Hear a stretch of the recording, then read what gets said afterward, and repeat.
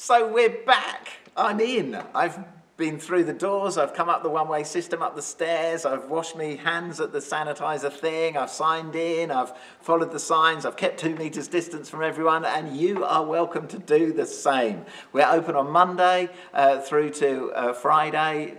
8:30 in the morning till 5:30, and then in the evening from 7:30 till 9 on Monday, Tuesday, Wednesday, Thursday for a prayer room. We've opened up this room as a prayer room. We've got a station down here that's all around loss and mourning. We've got a station over here that's about Thanksgiving and silver linings, and then we've got a station over there which is about moving forward and how we move into the next season. So you are welcome.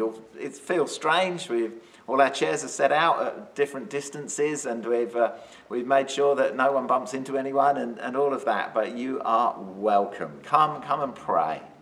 Come and use the centre. We're open for room hires as long as all the social distancing stuff is in place and your group is allowed to meet.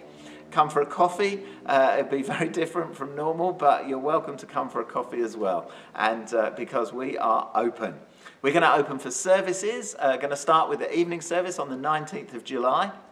And we'll be able to do that live and on online as well. So that'll be interesting. We're starting in the evening because technically it's a bit easier. So then hopefully we've got enough practice to do it really well online and in person on the 26th of July. And there'll be just a few tickets, about 30 tickets available for the 2 morning services and the evening service on the 26th.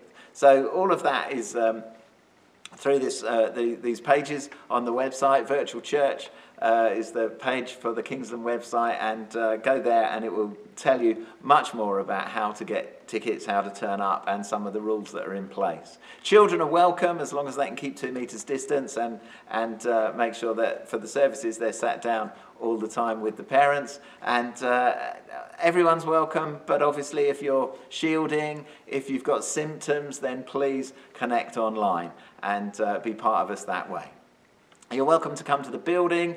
If your house group wants to relocate here, you can do that, but you need to keep in mind all the social distancing protocols. Why not meet in a garden if there's less than 8 of you? Is it 6 or 8 of you? Meet in a garden. If there's only 2 households, get together and watch the live stream. Let's make the most of the opportunities we have as we emerge from lockdown together. I've just been thinking about Jesus' Sermon on the Mount, and some of you who've been following me know that I've been thinking about this a lot, because if we build our lives on this stuff, we'll stand through the storm. But Jesus says, you're the salt of the earth. And I've heard lots of things about salt, about it being scattered, about it being a preservative, about it being spread out, and we've been that, haven't we, for some time, because we're meant to make the place taste good. We're meant to preserve the good stuff, and we're meant to cause good things to grow. Salt was a fertilizer. But also, you're the light of the world. And a city on a hill can't be hidden. We're meant to be together.